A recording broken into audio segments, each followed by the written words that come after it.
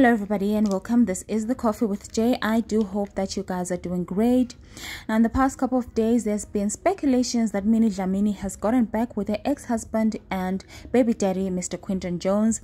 Now, a lot of people say that Minnie must have been trying to skip that spousal maintenance and Quinton is the clever one.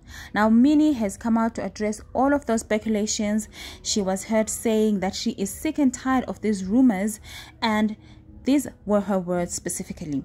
I am not back with that guy, and I don't even know who started this rumor. That chapter is closed and it will never be opened. Now, there's an emphasis on that guy right there that shows you that there is absolutely nothing for her back there.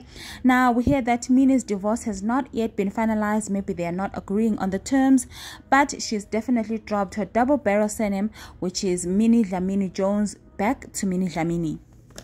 Well, I guess that's that on that. Anyway, that's all I have for you for now. Thank you so much for watching this video. Please do consider subscribing if you haven't done so already. Like this video and I'll catch you on my next one.